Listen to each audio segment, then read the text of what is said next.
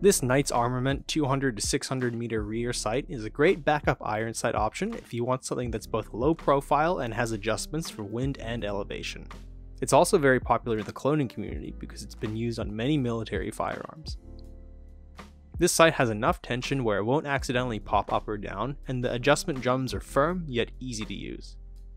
Now, I've never actually had to use backup irons for necessity, I've only used them for fun, but when I have, I found the aperture to be a good balance of not too wide but also not too closed off, so it's also very easy to use.